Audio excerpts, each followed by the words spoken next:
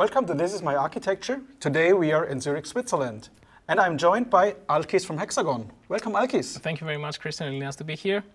Alkis, tell us a little bit about Hexagon and the project you've been working on. Absolutely. Hexagon is a global leader in providing geospatial data solutions and services in a range of industries. Part of the company is focusing on building lighter hardware solutions that can be either handheld devices or devices that can be mounted on a car or on a plane.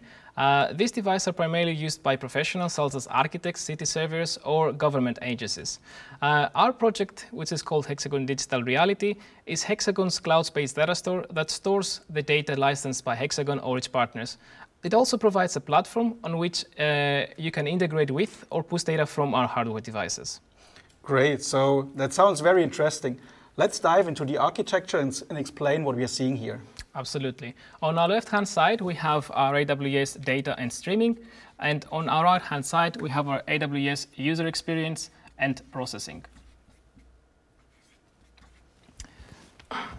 Both the logic of streaming data back to the user, but also the user experience and the process assets is hosted on EKS, as you can see. We went with the approach after migrating from COPS to EKS because we want to focus on the managed services and take into consideration and the benefits of scalability, auto-scaling, and the self-healing mechanisms of EKS. Perfect. So you mentioned that you're generating a lot of data, high-precision data from the devices itself. So I guess that's a lot of data you're dealing with. How do you handle that?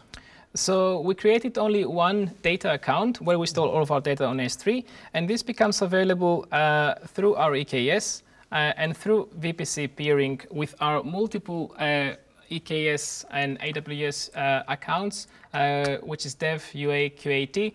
And in that case, we actually make the data available both to our development and the users using the AWS's backbone network securely and privately.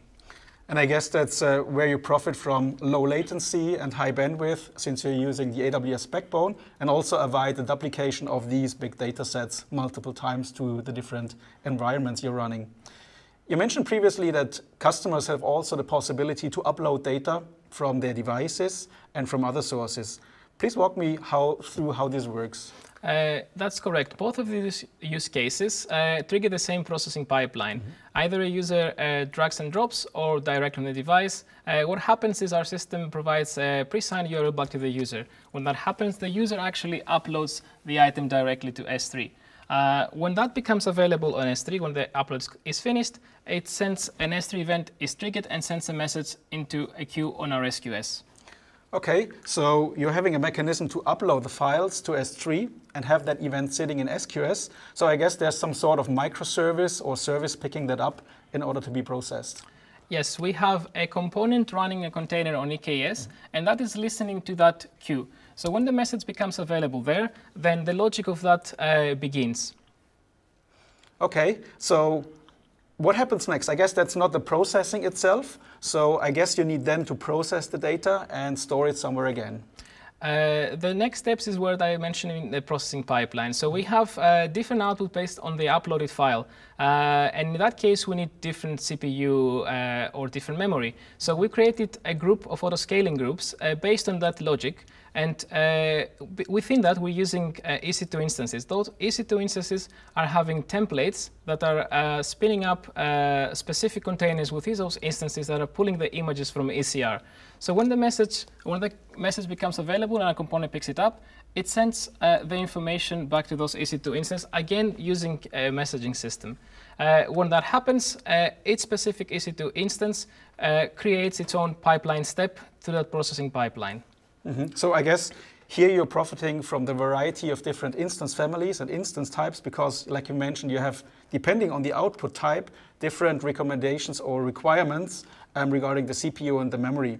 So what happens next, and where do you store the data, and how do you make it available to the customer again? So when the process is finished, the EC2 instances are sending back to the S3, and that, through the same, becomes available back to the user. And that processed item can either be placed on the map in our platform or be available for download. Okay, that's very interesting. So thanks for sharing this architecture with us today, Alkis. Thank you very much. It was really nice to be here. And thank you for watching This Is My Architecture.